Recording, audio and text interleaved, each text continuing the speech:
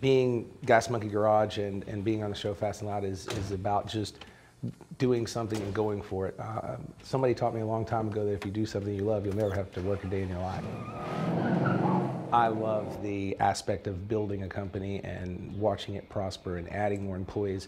I'm very humbled and very blessed that I get up in the morning and I have, you know, these guys and girls that work for Gas Monkey Garage, and I'm helping provide for their family and their livelihood and everything, and I take great pride in that. And so when I look at Gas Monkey, I look at it as a family and a building block for everyone involved. So I'm pretty proud to be where I'm at.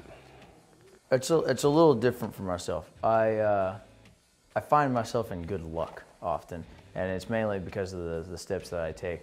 Everything I've ever done, I've always decided if it's worth doing correctly.